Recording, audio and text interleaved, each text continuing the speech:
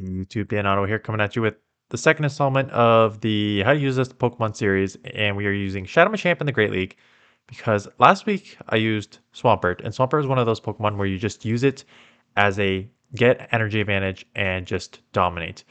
And Shadow Machamp is a get shield advantage and dominate because this Pokemon shields up is insane, and it's because of the counter cross chop spam. And the counter you're going to see in a couple of these matchups and the teams I put together just hit so hard. Even in resisted matchups, you think like, oh, you're in trouble. No, you're not, because counters do so much. So just the spam there. Let's just go through the meta. So we'll do what I'm doing with this series is we're going to go through. So just kind of give you an overview of why Machamp's strong, which is I just kind of mentioned the counter and cross chop just combo is just insane. Why I'm going to run the matrix to look at the shadow versus non-shadow, which one you should use. I would say because Machamp is just so glassy anyways, and you're going to be focusing on just output damage, use the Shadow Machamp, and the analysis here will show that. And then what I did is I do a team building series, which goes over how to build different teams using Pokemon. So I'm going to use that sort of series and build teams with Shadow Machamp. So let us start with the analysis. So as you can see already, the Altaria, this will depend on a bait, but you can get a rock slide off here to take that out, but you do flip the spider bug. No, water spider. Someone already makes fun of me for saying that. But basically this one is kind of like you're in trouble against, so what is Machamp bad at? Like you're going to, Ghost will resist you and Fairy's going to resist you. So those are going to be two like your losses there, right? So you see Azzy, you see Cofagrigus, you see Cress. Deox has a Psychic, so Psychic resists you as well. Jellicent is Ghost, right? So you dominate some of these matchups, and then you lose to the ones that you should lose to.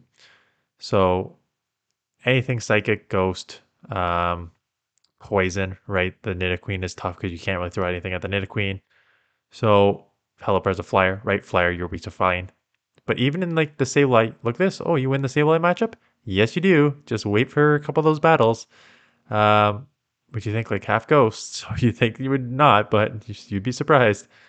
Uh, and Skarmy, you can winning it's a half flyer, half steel. Yep, you do, because the output damage of just Shadow Machamp is, and that's in the one shield. So if you go all the way to the ending here, like you flip the Venusaur matchup just because the output damage there. So if you go and the Whiscash, right? So that's why I prefer Shadow, and you can see 25-21, right? So why this Pokemon is good with shield advantage, because let's actually go to the zero shield first, because this is actually important, because you go from 25-21 down to 16-31. It's because you're too glassy, and your cross chop is an okay move, but it's not like a beast move. So just if you any move you take, you're going to lose essentially here in this matchup, right? And that's why it does that. But let's say your opponent has zero shields, and you get a shield advantage with your Machamp, right? You're able to draw shields in the other one. Suddenly, a one shield advantage makes you 41-6 against it, and your six losses are just going to be your Charmers, right? Wigglytuff, Trevenant as the ghost, you have really no shot against. Charm, Ninetales, right? But and Metachamp is like a super bulky psychic. But otherwise, you win almost everything, and it's just because you're just so spammy and so strong with these counters, and Rockslide has nice coverage for everything from fire to flyers, stuff like that. So you're gonna win a lot of matchups there. So how do you play with Shadow Machamp? There's a bunch of ways to play with it. So team one, I try and call this. So let's just think of a balance team. So you need. So this is actually not the best balance team, and I'll show you my. I started with this, and I'm like, actually, this does not work. But you need to cover yourself for, let's say, 4 weaknesses that I mentioned. I just didn't want to use Sableye. Sableye is the best, and I don't know if I use it later. I'd switch Nidoqueen for Sableye, quite honestly, or some sort of dark um, poison that will do well against the ghost, right? Because you're weak to ghost. Okay, you're weak to you're weak to poison, which like the Nidoqueen can deal with that with the Earth Power, and same thing with the uh, Galarian Stunfisk. You're weak to Flyer, Galarian Stunfisk. You're weak to Ghost. You're not weak. When I say weak, you don't take super effective from Ghost, but you like can't throw anything at it, so you're really like in trouble there. So I put the Galarian Stunfisk mainly for the flyers, the poison, and it's neutral against like Ghost and stuff like that too. Like you can like do okay against like Jellicents and stuff like that.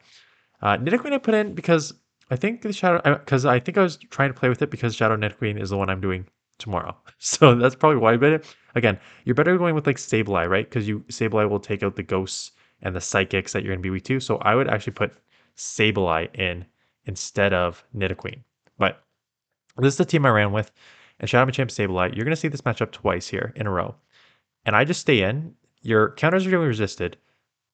These are resisted counters versus neutral. Shadow Claw's like one of the best moves in the game, and you're super, super glassy, and you're still competing with it. Like you're almost doing the same amount of damage on a like a leveled up Sableye, and now I'm at 2 cross chops. And this is why you win the matchup. So you're thinking like half ghost, these counters are resisted. Does not matter. And I got a second move off. They did catch on a Drapion, so good catch. But like that's why I would have won that matchup. And that's the power of Shadow Machamp here, right?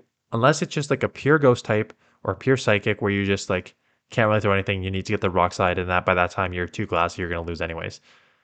Like anything that takes either single resisted, like the Frostlass matchup, same thing, where it's half ice, half ghost. You do well there. And then anything in like neutral matchups, if you can take energy advantage or like take it sometimes a 2 shield, like the Swampert matchup, you can just take the 2 shield, just overpower. So like I would run this as like a balanced team. Um, I like I said, I would put Sableye instead of Nidoqueen. Nidoqueen works okay, but like you're double weak to Ghost here, right? Doesn't do anything there. Registeel comes in. Um, this matchup is interesting because I have a shield advantage. Uh, I play this matchup straight up, and you lose in the zero shield because one. I just let that go because I'm up a shield here, so I have no problem just taking this like this. You actually lose in the zero shield to Registeel because Registeel's so broken right now. It's going to get nerfed. I gotta imagine after Worlds it's going to get nerfed. Uh, but a counter and cross chop does not take a Registeel out, and then they can get to a move and take you out. So same thing here. I'm just standing here against a half ghost because it's half dark, so this is taking only single resisted. Shield up because again, even if though it's a resisted foul play, it's still going to take me like too low. And now I'm basically at 2 moves, and they catch on an Asu. So second time they caught. But again, Sableye lead, being able to like force them out of here is not terrible. Maybe this is also why I put um, Nidoqueen on the team, is because this matchup, because an Azu, half fairy, half water, because the water really makes the Registeel matchup tough. Uh, but it's fine. It's fine otherwise. Because most are running Ice Beam Play Rough now. Not a ton of running Hydro Pump anymore. I run Hydro Pump on mine just because I like that coverage, but uh, yeah. So grab a shield. The problem is when your shield's down like this, right? Because I had to burn a couple shields. Now they're going to get this move off. And now I have to come in here and they come with Venusaur. And I just bait because, like, thinking Rock Slide's probably going to put them pretty low. Maybe they'll shield it, and they do shield it. So now I can come in here and get to the Earthquake. Frenzy Plant's going to hurt. What I'm worried is they're going to get. Am I going to have to. One Frenzy's not going to take me out. One Earthquake is not going to take them out. Am I going to get enough farm here? Or are they going to take me out? And I'm going to put them too low that I'm not going to get enough counters through. Yeah, I'm not liking this because they're going to put me super low. I'm only going to get like one counter through. I did bait, so I could maybe get to the Rock Slide, but the Sableye's pretty far ahead. And any move is going to take me out if they get to it. So I go Cross Chop. It's resisted. I'm Shadow. I don't think it's enough to take it out. Just short. Counter down for the win. And there we go. That is your beast of a team. So I would go something. So balanced team.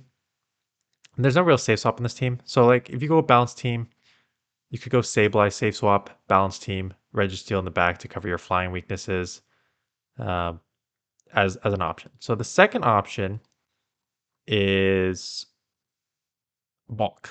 And again, I've used this idea before. If you need if you need a shield advantage for your and why am I running Crest in the lead? I guess it doesn't really matter because there's like It's not like an ABB style team or anything, so I can run whatever I want in the lead. Why I think I'm running Crescent lead is for this reason, is to get shields down. I'm going to shield one because I know I'm going to get a shield back here. You want to come out with a shield here. I may be able to take it out though. And Licktong's pretty thick. Anyways, the idea with this strategy with this team is get shields down, let Shadow Machamp. I'm gonna let this go because Crest is thick and their attack is lower. So I'm gonna let this go and hopefully get to a Moonblast too. Yeah, and that's what you do. Right, good catch on the Nidoqueen. This is gonna be resisted, but I'm gonna get my Lickitung on it. And then again, just take the moves with your Crest, take the moves with the Lickitung, take it out. And why Crest and Lickitung is because I can do well against the Ghost with Lickitung, right? Because you're normal, so you just resist all the Ghost moves. What else did I say you're weak to? You're weak to like Poison, which I guess the Psycho Cut, Leaf Blade, Moonblast, or whatever. But they're just like two of the bulkiest Pokemon that I have that can do well in general against the meta and just absorb damage. And I think I let this one go on purpose. Like I had a move, but again, shield advantage in general, and now getting ahead on energy advantage.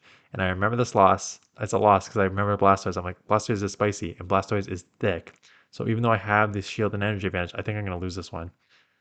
Yeah, because he still got the Altaria. Can I get to a move? I can. Is it going to take it out? I don't know if this takes it out. Because Altaria, talk about a beast. So it does take it out. So there's your Shadow Machamp. And now they're going to farm me down and they're going to farm me down here. Which is, what was their second? What was their other Pokemon? Blastoise, Altaria, and they caught on a Nidoqueen. So Nidoqueen's not super tanky, but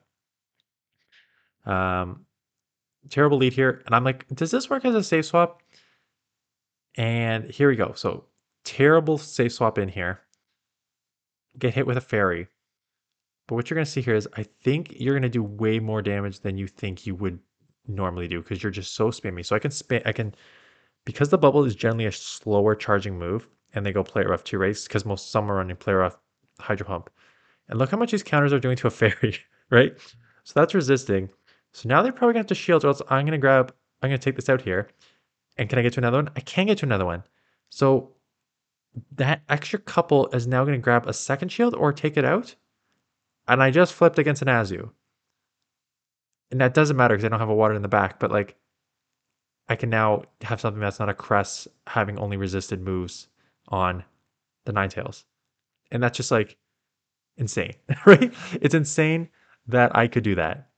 And now Walrein, easy, should be easy here with the Grass Knots. I don't have any shields, but I would just take this move anyways. Because that's just a tickle for Crest. So that's basically how I would use this sort of team is get your energy advantage and shield advantage where you can with Machamp. Let your other tankier Pokemon just absorb. And that's it. So like what other tanky Pokemon can work here? I think Walrein can work, right? It should deal well with most flyers and do okay against the rest of them. Like you're one of the other ghosts that you do terrible against is Trevenant, right? So you do well in that matchup there. So Walrein, just think of the other bulky Pokemon that is not weak to Fairy, right? Because you're also weak to Fairy, so you can't have like a Medicham, which is bulky. So you can have like a Nazu with Ice Beam. You can do well. Again, it kind of leaves you more double weak to Trevenant, so you probably want to cover Trevenant in the back somewhere there. I'm trying to think what other ghosts you see. You see Sableye a lot, but you can beat that with a couple things. Anyways, so that is that. And the third one I tried, is this going to be I call this one. So I wanted to try a glass cannon team.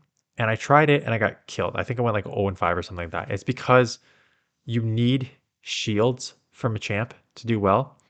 Because again, counter and cross chop are hard hitting, but you like kind of need that shield advantage or energy advantage. And if you have a truly like a glass cannon team, it's not going to work. So then I thought, counter cross chop is a very spammy team. Why don't I go with a pretty spammy team? And that's where this team came up. And I'm like, I really like this team because it has I always think of the meta. So like Trevenant in the meta, Ninetales Walrein, Registeel in the meta, Machamp, Ninetales. What else is in the meta? They see it a lot. Metachamp is tricky, but I've done the Walrein Metachamp match. Not as bad as you think. Sableye, I showed the Sableye with the Machamp matchup is okay. Plus you have Walrein there, which is doing well. So, oh yeah, and this is it, right off the lead here. I'm like, okay, I can't come in. This is probably my best matchup here. And like, I'm just gonna build up, and just because the spamminess, the tankiness, and the spamminess here, you're gonna lose. Um, but it's not terrible here. And I get the second one off here. So now they're probably gonna have to shield. And so now I just took a shield advantage. They may be could be power punch, and I maybe get to another move, or it could be so it's an ice punch. That's even worse. So they just like 100 energy, so they decide they have to throw. And now here we go. I've already got one shield. So if they had power punch and they could ramp up, it would be trickier. But ice punch psychic, which is what a lot of them are running too, is not terrible. So this could be psychic. Do I shield it just in case it is a psychic and I do shield? So now both Machamp and Ninetales. I haven't done Ninetales yet. Of course, I will do it one day because it is my again, Ninetales and Machamp are two that if you have shield advantage and energy advantage, you're in pretty good situations here. So just nuke that. Come out here. It's Galarian Stunfisk. This game is over. I'm already at the cross chop. Um, but even in these matchups, like does well there. But like they were like 1 or 2 mud shots away from getting to Earthquake, which is pretty bad when I have a Shadow counter user and a cross chop land on you. So Metachamp again. I'm gonna do the same thing here. Stay in this matchup. Maybe this one had Power Punch, if I remember, because I remember going up against this a couple of times, and both times I was like, "This is actually way better than I expected." So just spam these Icicle Spears. They do get a move off. Could be Psychic, so I think I may shield it up because they built up to Psychic. So maybe they're running Psychic Ice Punch because a lot of them on the lead, if you're running Metachamp, you're running Ice Punch because you could see an Altaria, so it's not bad. Power Punches, I kind of see those in the back more. So they did shield the first one. They didn't shield. So you still lose this matchup, right? So there's your Ice Punch. Okay. Again, they could just shield and take the switch advantage, but they're probably going to let this go and take shield advantage because that's what I would do. And Salazar, no, not Salazar, Salazzle. And I come here because I'm like, okay, you're fire. I don't know what your moves are, but I gotta imagine that my fire moves are gonna do okay. Poison Fang does a lot. So that was actually it's quite a hard hitting. I haven't seen it. I know it dominates Element Cup, and I just want to get one more off. I may have to shield here. And I gotta move, but I could just go in and counter all the way down. I'm gonna shield and then throw this and hope that I can get to another move, and then hope I can get Shadow Machamp with Sever in the back here. They double shield, and if I can get this off, great. If not, this isn't the worst because again, Shadow Machamp, if you get some energy advantage, I'm down to 0 shields, so it's not amazing. But if I can get energy advantage, ooh, this is gonna hurt. This is gonna put me down to like the yellow. Yeah. So I gotta hope something in the back is weak to this, else I'm in trouble. And here we go. That is weak to it. It doesn't, one cross chop won't take it out, but two definitely will. So this is good. Energy advantage, no problem. Goodbye, Registeel. So Shadow Machamp is an interesting one in the Great League. It's got some play. A little, obviously glassy, super spammy, super hard hitting. I would prefer it with a team like this or my second one, quite honestly. You can again, or you can run like a Sableye, um, like a balanced team, like a Sableye safe swap, and then something in the back to deal with your flyers and your what else? Psychics. I guess Sableye covers psychics. Just a couple of those counters in the back, and then I like the spammy team. Anything with bulk to get the advantage is good. So that is that. I've already done a couple more. I'm only going to do one more to cover tomorrow. That's Shadow Nidoqueen. And then I've done one for Defense Deox already, but that'll be posted later. I actually did one for Shadow Gramble today. I forgot about that. That was fun. Haven't used that in a while. So Shadow Gramble also going to be coming. Link in the comment below what you want me to do for covering. So I'll do some Ultra League. So I have way more options in the Great League because I've got like hundreds of Pokemon in the Great League. I only have like 10 to 15 in the Ultra League, and I have none in the Master League. So you're not getting any Master League how to use this Pokemon. So I can do some for the Ultra League, but I also like covering the new cups to a certain extent if they're not ones I hate. Like I hate Element Cup, a little cup, 500 CP. I don't like little cups. But I think we have like a Flying Cup, a summer cup coming up. I think the summer cup is interesting. I don't think it's next week, but I don't know the schedule. I forget the schedule. I have to look it up. But so I may do like a mixture of like teams for the cup plus how to use the Pokemon in whatever Great League or Ultra League is running that week. So let me know in the comments below what other ones you want to see, and I will try to do that. And that is it. So thanks for watching, and I'll see you guys in the next one.